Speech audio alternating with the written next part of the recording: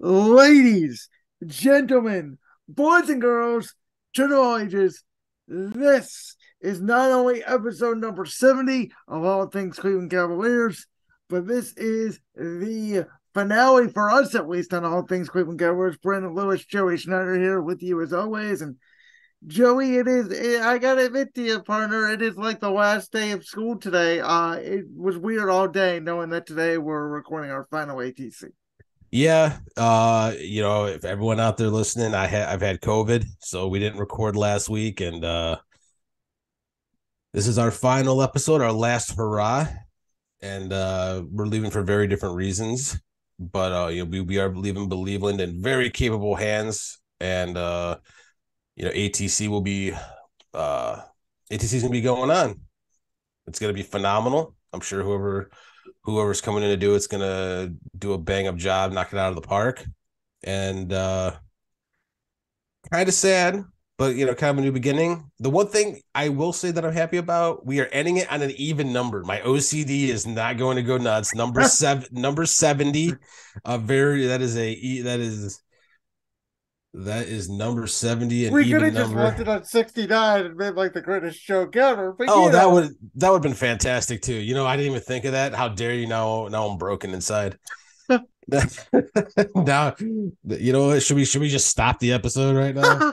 But no, the show must go on. We want to finish it for you guys. Anyone who has listened to us, we really greatly appreciate it. We're gonna give you one more episode full of some Cavs talk, some good memories, and that's gonna be it. But Brandon, first and foremost, because I don't want this to be a sad episode, the Cleveland Cavaliers came back from a massive deficit last night against the Boston Celtics at home in overtime again. Cleveland Cavaliers 7-0 in overtimes this year. The Celtics are I think 4-7 or something like that. 4-6, I believe 4-7, something like that. Yeah, I know they've 11 overtimes, and Jason Tatum did not play, so obviously everyone could talk whatever you want. That team is loaded, absolutely loaded. Derek White, Malcolm Brogdon. They traded for Mike Muscala, who good Lord, I did not realize how big Luke Cornett was. Yeah, he is a monster, 7'2". Not saying that he had a lot to do with it, but Jaylen Brown, and I mean that team is just stacked top to bottom with really, really, really good players. But the Cavs got down. Jared Allen, I don't know what's going on with him. Did not have a great night. Darius Garland just hasn't been shooting the ball right, but still had 17 points, 12 assists. Donovan Mitchell, 40 plus. I don't know if it was 40 even or 40 plus, but I know he had 40 or a little over 40, and just oh my god, when he threw down that dunk on Cornette, my goodness, yeah, I almost lost it. Evan Mobley playing like a man. I mean, that was big. He's been playing really well, and I'm going to say some stuff on here today. You got nothing to lose. No hold far. Got nothing to lose. Now. Got nothing to lose. Yeah. But Lamar Stevens coming off the bench. That was what won us some playing time. That was what won us the game. I think he had 6 offensive rebounds. A lot of offensive rebounds. Key ones too. Yeah, key offensive rebounds. I mean, he did commit the foul at the end of the game, which was my favorite thing of all time. I think of any Cavs game this year, this is my favorite Cavs moment, was 0.8 seconds left on the clock in regulation. Grant Williams at the line for the Celtics. All he's got to do is make one. And the game's over. Yeah. And Donovan Mitchell trying to get into his head. I don't know what he said, but he was talking to him. And you see Grant Williams say, I'm going to make I'm making both. both. I'm going to make both. He said it 3 times, and then he missed both, Both. setting the game into overtime. That was the greatest choke of all time. The fact that they got him saying that on Oh yeah. on TV and then he misses both. Oh my God. I mean, you can't, it doesn't get better than that. And then the Cavs took over in overtime, were able to win by 4, and just a really good win, come from behind, again, one of those wins where it's like you lose to the Hawks by 20 something, So and then you beat the Celtics. And so I told you, I know obviously we're previewing the game at Boston instead of the game at home. But I said knowing this Cavs team this year, they're gonna lose to Atlanta and then they'll oh come my back and they will beat Boston. oh my God. So okay, this is actually the best time. If we were ever going to step away, this was the best time to do it, because if you did not listen to last week's episode, or the last episode recorded, episode 69, go and listen to it.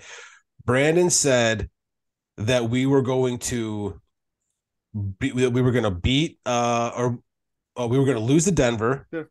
and that we were going to lose It's to to Atlanta. Atlanta, and then we were going to Beat Toronto. and then we were going to beat the Beat Celtics, Boston, yeah, beat in Boston. Boston. And you said that we were going to lose by 5 to Denver and then get blown out by the Hawks. Yeah. You were wrong. We lost by 6 to Denver. You almost nailed it exactly perfect. It could not have been better. I remember looking it up this son of a bitch is going to literally nail this on the head for the last episode. I know we recorded that Thursday night against Denver, and I think I said that they were going to lose by 5, and I was like, I'm going to be right, and then I think one free for the end like put us down 6. I was like, damn it. Oh my God! It's still. One point doesn't matter. The fact that like you nailed it, I'm like, oh no, I'm like, I think they got a good, they got a good chance against Denver, and they made it close, and then I was like, they're gonna beat the brakes off of Atlanta, and you're like, no, that's the game they're gonna lose. That's the type of game I feel like they're gonna lose, and then they lose. I'm like, oh my God! And then they come out and they like win. 80. They give up 80 in the first half to Atlanta. Like, you called it perfect. I mean, you're going out on a high note. so this game last night too, Joey, is another example of this Cavs team this year.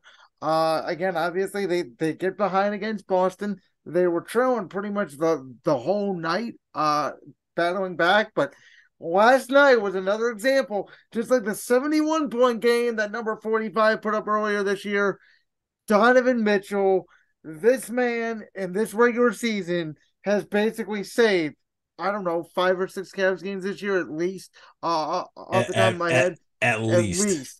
I mean, this dude, I don't know what it's been, but since the All-Star break and really before, but really since the All-Star break, you're seeing just the energy, the hustle. Some nights, and I hate to say this because I would have an indictment on the team, but some nights it looks like he's the only one that's really, truly trying for all 48 minutes, especially when he's out there on the court.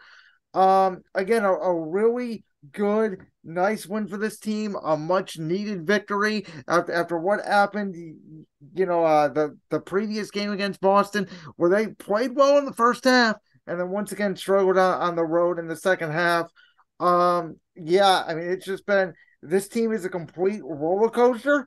And you kind of know, I think, what you're going to get out of this team, which is at home, they're going to give you everything they got, and they got a great chance to win. And on the road, it really depends on if they're knocking down shots. I mean, can we get freaking, the Knicks or Philly to lose it? Every time we win, they win. And it's like every time we lose, they lose. We're not gaining ground, because every time we pull off some nice big win, so do they. And like, I really thought Philly was going to lose last night, and then they ended up winning. And frustrating. Yeah, I don't know. I think the Cavs are destined to be like a 4 or 5 seed. It really feels like that are kind of there. Like maybe they can move it to 3 if they get their luck, but I don't know. The Knicks are kind of nipping on their heels. I don't see a way this team ends up falling down to 6 or God forbid down to the 7. I don't think they Uh-uh. collapse. We talked about it a couple weeks ago. They do have one of the easiest schedules remaining in the NBA. What I need to see this team do before the postseason is start stringing together some wins on the road. I mean, they legitimately feel like that when they're on the road, they can't shoot. And now, Lamar Stevens played really well last night. Maybe JB finally decides to give Lamar Stevens legit minutes because that dude came in last night and played like a dog and gave the Cavs that energy, and they don't win the game last night if it wasn't for Lamar Stevens. Well, and that's what the Cavs have been searching for all season is that right combination of who's going to come off the bench. And early in the season, Jetty was giving you really good minutes. And then he slowed down, just like he did last year. And then Dean Wade, he's been a little inconsistent ever since he came back from the shoulder injury. And it just seems like, the only move they made was signing Danny Green and getting rid of Kevin Love, Yeah. which, now I'm not complaining. I mean, the Heat are like 1-4 or two Yeah. and 2-5 with Kevin Love. So it's not, I don't think he's making a huge impact down there, obviously, but you need to find at least 3 guys off the bench. And you know what? Karis LeVert, you look at his stat lines and they're They very weird. Like they last really night, are. it was like 7 points, 6 assists, 8 rebounds, 3 blocks, 3 steals, and you're like, God, like that's. I mean, Yeah. he's I mean, it's not jumping out at you at first glance, but then when you really look at it, you're like, well, I mean, that's actually He pretty he does good. a little bit of everything. He Uh was a lot of, I mean, a but he's lot of also movement, inconsistent too. very inconsistent, but still, you got to find, 3, maybe 4 guys, if that's um, it's obviously Rubio, um, probably Rubio, Levert, and then you're gonna have to pick Wade or Stevens. You're gonna have to pick one. Yeah. And I I, wish I think I depending on matchup, like I if you're facing a bigger front court, you probably go Wade. If you're facing a smaller, probably Stevens. don't know. And the thing is, honestly, I think there's minutes for Stevens anyway, just because you don't. Yeah. Stevens' defense is right there with the He Koros. comes in and scraps. I And mean, yeah, I mean, his defense is there with the Koros. Except I think Stevens is I think is a far more consistent 3-point yeah, shooter, I was gonna say I think Stevens is basically a Coral with a better shot. I think I said this on the podcast earlier this year. I and he's mean, bigger. a Coro, for all the talk, he was on a pretty good stretch there where he was knocking down the shot. Now recently, over the last couple of weeks, not so much again. So Yeah, it's back to the inconsistency with this team because it's the one weakness of this team that I think Boston, obviously, I think last week on Wednesday, Tatum and Brown both had big games, and it just kind of exposed the fact that that's the one weakness for the Cavs. They don't have a legitimate wing. I not the thing that's killing me is how we were screaming at the top of our lungs, "Go get Cam Reddish!" And look what he's doing out, Yeah, in Portland right now. and I mean not to kill Danny Green because I don't want to sound like a jerk here, but he really hasn't done anything since No, this game over. since he's came. I mean, I think he played one game where he played Yeah, meaningful minutes during the game. Didn't do much. there's some games where he doesn't play at all. So Yeah, and then I've seen him come in garbage time, hit a 3 or 2, and that's it. Cam Reddish would have been the perfect person to take a flyer out on and see what he could have done. Really get that stretch. That, or not stretch for, but that tall wing that we need. But Stevens could fill that. Coming off the bench. So who knows? We'll see moving forward, but. Stevens definitely, and this is not the first time he's provided that energy off the bench. He seems to do it every time he comes in. He gives you meaningful minutes. He might only play 8 minutes one game, 10 minutes one game when he even gets a chance to play. But when he does make an impact. And I think that's something JB's got to look at moving forward. Is that Stevens is someone you should play. Now, just to get this off my chest, I love Jared Allen. I really do. I think Evan Mobley is a better player with Jared Allen off the floor. I can finally say that Okay. Evan Mobley is 20 and 10, 25 and 10 when Jared Allen is not on the floor. I think that he takes on the role of not just the power forward, but it allows the Cavs to open up a little bit more to do Yeah. some other things. I think that, someone like Lamar Stevens is almost a better fit at power forward. And you can almost use Mobley as a stretch five because Stretch you can five. really open the floor at that point. Because it just seems to me when Jared Allen is not on the floor, Evan Mobley has massive games. And obviously that's going to happen because Yeah. Allen gets a ton of Allen and Garland have good chemistry when it comes to the pick and rolls but I just Evan Mobley, I think his next step in the NBA to become that generational talent that we have talked for 2 years about is going to come when Jared Allen is not on the Cavaliers. I'm almost the only thing I'm worried about Mobley, and it's not so much in the future. It's just now is I need to see him grow a little bit of a body and get more strength because I don't know if playing some of the bigger fives if he can handle that for a full season. Yeah, I mean, but you could see that he's definitely put on a lot more weight this year than he had last year. I want to give him the benefit of the doubt. It took Giannis 3 to 4 years Yeah, to completely fill out. And I don't, can Allen handle the bigger centers in the league? man, I'll tell you what. When you watch him beat and Jokic, it doesn't. I mean, those are obviously the top two, but I mean, we talk about JA like he's the top three center in the East. And again, I love JA, but Yeah, against me too. the top two specifically, he has struggled. And I'll tell you what, watching Mobley jump over Jokic because Jokic can't get off the floor. Watching that the other night was like, okay, this is legitimate. Which is an interesting conversation. Like, do you dangle Allen in the offseason to try to get a legitimate wing? I mean, and I think it's a possibility. I think right now you're locked a little bit. You got Darius Garland's contract kicking in, but you did clear off um Kevin Love. You're going to clear off Dylan Windler. Levert as well, you're going to clear off. I think they're going to try and re-sign Levert. But I think Levert's number is going to come down It's from what I was he's gonna say making now. it's not going to be in that number.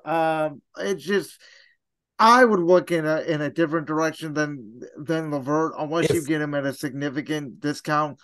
if Um, I think that Jared Allen on another team is going to make whatever team that is a very good team, and this is not saying that oh yeah, for sure.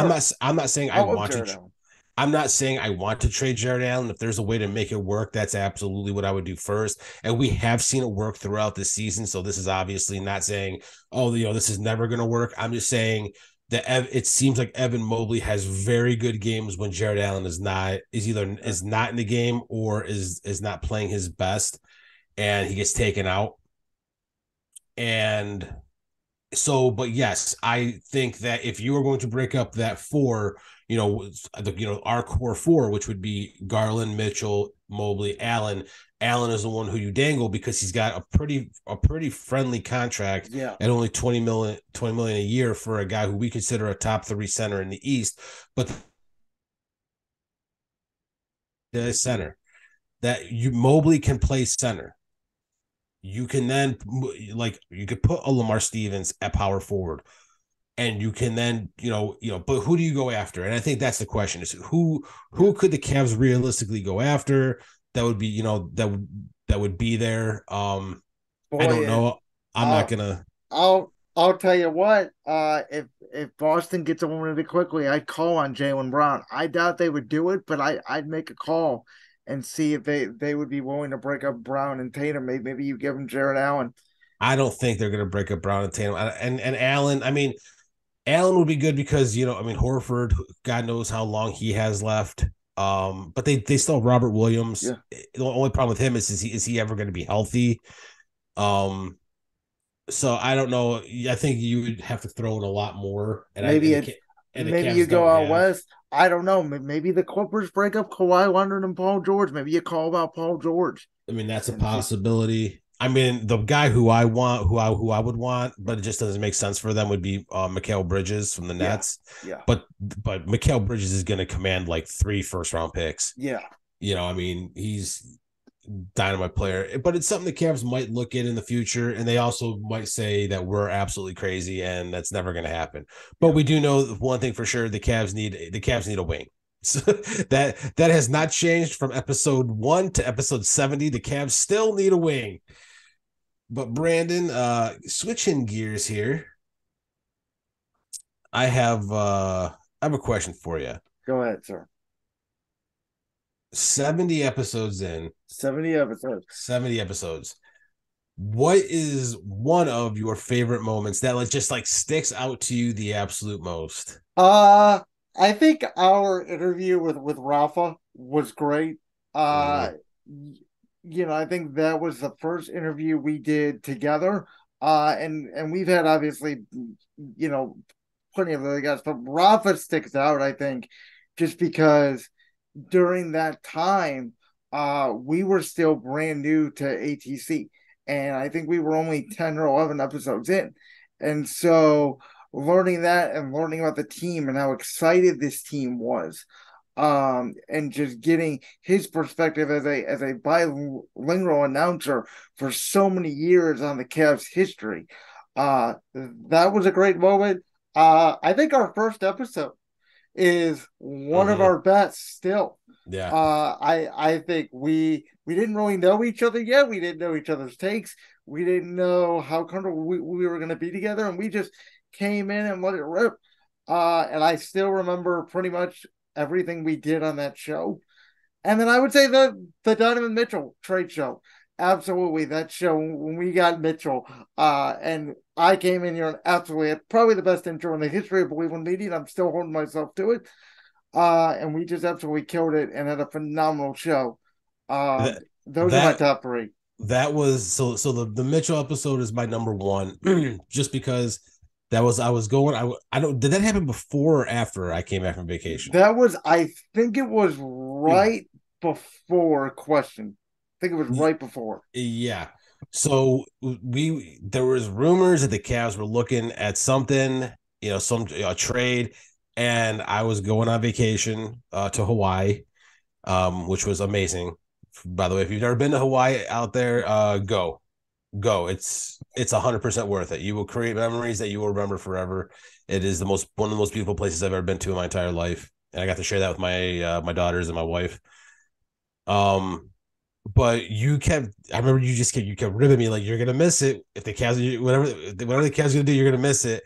And then the news drops like right before like It was like 3 days before or something well, like that. yeah, like 3 days before I'm leaving, the Cavs get down to Mitchell. We're like, oh my god! And we went nuts, and And we didn't think it was Mitchell. I think we thought it was going to be like Bradley Beal or somebody. Maybe we were talking. Yeah, we talked Bradley Beal a lot, and when we got Mitchell, then we learned who we gave up, and we were like, oh my god, like what a good trade. Like marketing obviously is turning out to be. It would have been nice to keep marketing. Can you God, we imagine? need him right now. Can you imagine if we gave up Okoro That's and instead I of told people if Utah would have let us give up a Coro and we would have kept marketing. Now that is a championship team. would That the was the deal I Cavs wanted. I would have pitched that to Utah. would would the Cavs have even lost that game right now if we had marketed at the 3? Oh yeah, they for sure would have lost games. I mean, it would have taken some time. Maybe one. Let's be honest, their coaching isn't great. But But they would have been better than where they are. it was still a great trade. I mean, Mitchell. I mean, it seems like he's been on the Cavs forever, and he's Doesn't it? not even a whole year. Not It like feels like he's 6 months. yeah. That was such a great episode because it was just like we got not only is Darius Garland, was he an all-star last year and he, um, just terrific player. And I still think he's a star this year. And we had Mobley and Allen, and we didn't have to give any of those up. And we brought back a bona fide star in Mitchell. Yeah, we want to see the dynamic, and it just turned out such a great episode. If you haven't listened to it, go back and listen, because that was such a fun episode. We went absolutely nuts on that episode. Obviously, our first episode, iconic to me, just because You know where I'm going here. Evan Mobley breakout player, baby. Evan Mobley for Brandon, his breakout player. The third pick in the draft was his breakout player for the Cavaliers. Mine was Dylan Windler.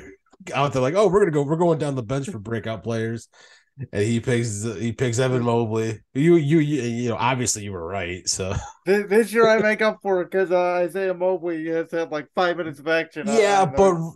but realistically, I think you were just trying to make up for last year. You're trying to even it out. Well, I think Like, we all picked a Coro, and so it's like there's really nobody left. Let me try somebody else here. could have said originally I was gonna go with Stevens actually this That's year. interesting. I was gonna say Lamar Stevens or Dean Wade, and then I was like, you know what? I think Okoro with all the noise about how much better he's gotten, and he has been better this year than he has in the last 2 years. I wouldn't say breakout though, but that first episode was just so much fun, you know, just kind of getting to know each other, but it was really good. And I don't know how many times I've referenced that because it's always been funny. And the other episode, and I don't know what episode this was, but Brandon came in with a huge intro, just absolutely screaming at the top of his lungs, just ladies and gentlemen, and it just absolutely it blew out my headphones, and I'm like, oh my god, my ears are ringing. I think their little blood came out, and my headphones just completely blew. I had to get a new pair of headphones, and that was the best start to an episode I think we ever had. Brandon, I don't I think the cat it might have been the Cavs like just won a big game. It was a big game where they were still on the streak or something. I Yeah, can't probably around remember. Thanksgiving, I think, or And, right before Christmas. yeah, and I know it was this year. you came in with this. No, it was this. Yeah, it was this season. It wasn't that long ago. Yeah, it was like I think it was around Thanksgiving, and Brandon just comes in with the biggest opening ever. We had to restart everything. I had to get a new pair of headphones because he just blew the brakes off of my old pair. And it was epic. If there was any way that we could go back and actually have that recorded, that was awesome. But we've had so many more good moments, and it's hard. You almost have to go through every single episode because we've had so many episodes where we're just dying laughing and just A when lot of we fun. a lot of fun. And it's when we first started doing this, we had we'd send notes to each other. Well, what are we going to talk about? We'll recap the games and then preview these games, talk about who's been playing well and where we see improvement. And I think maybe episode 40, we're just like, you know what? And it just seemed like we had some notes, but then we just were like, let's just rip it and Yeah. just let's just talk and have fun. And we're so grateful that the people that have listened have enjoyed it and have kept listening. And we've had ups and downs with with viewership and downloads, but we've hit the highest of highs and some very So lows, but it's always been a blast to do it with you, man, and I couldn't think of a better partner to have. So this 70 episodes in, which is a lot. That's 70 weeks, yeah. maybe. And I we think we we have missed like one or two, but I think about 72 weeks then total working together. And for me, being the voice of this podcast for 69 of the 70 episodes, an incredible ride. I think Joey's been here for 66 maybe out of the 70. Just absolutely amazing. And again, we are leaving for different personal reasons. It just happens that we are ended up leaving at the same time. And just to the viewers out there, we had thought about initially trying to finish out the season, but just because of everything that's going on in our personal lives, we decided that it was best to move on now and pass it on for the new host of ATC, whoever they may well be, and let them enjoy this playoff run this year, no matter how long it lasts. I'm gonna say this about the Cavs in the playoffs. If they end up with a fourth seed, I think they can do some damage. I think that they will at least win their first playoff series. I don't care if it's against the Knicks or the Heat. I think that if they get home court, they're going to win the first playoff series They absolutely should. at the least. And I think if they do that, that confidence is going to carry over, and you might see the Cavs in the Eastern Conference Finals. Whether they can win that is a whole nother story, but we've seen them beat very good teams, except Philly. Um, just that Phillies Philly's are kryptonite, but you know what? The Philly. playoffs are Phillies kryptonite. I So was just gonna say Philly seems to be our kryptonite. Um, but the Cavs are. I love football. I love the NFL, but I also love baseball. I love the MLB, and I love the NBA. I love everything Cleveland. I love the NFL as a whole. I love the NBA as a whole. I like talking about all players, all teams. Same with the MLB, but I am a homer. Yeah, I obviously, as you guys know, and as I've mentioned, and Brandon's mentioned, he is an Eagles fan. So, you know, still grieving. still grieving. You'll be there next year still. Just a monster team. Although we might get This is Hargrove. what I love the most about ATC: our random football conversations in the middle of a It's Cavs going, podcast. it's going. But the point that I'm The making point is, is that you know Cleveland is always going to be behind whatever team is going to be behind all of their teams, whether it's the Guardians or whether it's the Cavs, whether it's the Browns. Cleveland's always there to support, always there to show up and show out like they have every single night for every game this season. And the Cavs, near and dear to my heart, been a Cavs fan my entire life. I remember watching the Cavs, and I just turned 38. Um, and I remember watching the Cavs in like the late, faint memories in the late 80s, being 4 and 5 years old, laying on the floor watching, this Cavs team, and to watch them go through the years and get LeBron and lose LeBron and then get LeBron again, win a championship, go on this rebuild, and now we're back. And it's just and I've gotten to do that now with I was a young kid doing it with my father, and then you go through life and you grow up, and now I'm doing it with my daughter, and I had the opportunity to do this wonderful podcast that I'm thankful for, that I'll be thankful for forever. For Kevin Sleds, from owner of Believe in Media, and got an opportunity to do it with Brandon. Just an amazing ride, and I can't wait to see what the future holds. well said. I want to give a big shout out to everybody in Believe in Media. I was going to do Obviously, that too. obviously, you mentioned the great owner Kevin Floods. Thank you, Kevin, for giving me my first big break in the media industry. Thank you for trusting me with everything Believe in when it came to all the general manager duties and head of content. Big shout out to Guardians of the CLE, Mel, James. You guys have built podcast phenomenally. It is one of the best Guardians, dare I say, best baseball podcasts out there right now. You guys should totally check them out. They are killing it every single month. Dean, Clarence, Browns podcast. Listen, fellas, I feel bad for you because you got to talk about the dumpster fire that can be the Cleveland Browns occasionally.